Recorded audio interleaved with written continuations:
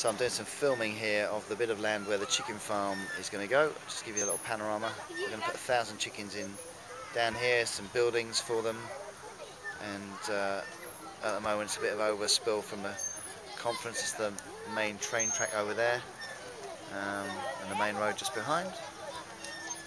So this bit of scrub ground here, the kids playing on it at the moment. They'll have to move, and you can see the main, the thatch from the main building there up in the distance. That's where we're meeting during the conference.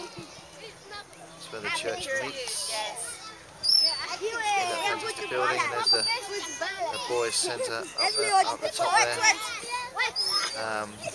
And some of the older boys will be helping with the farm and learning to farm, learning to care for chickens, get some job skills, that kind of thing.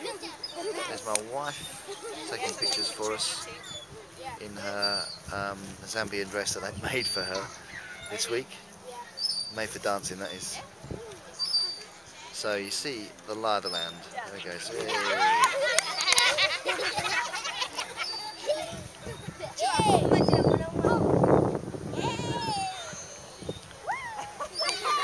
this building here will stay, but down here on the lower ground is where the farm will go.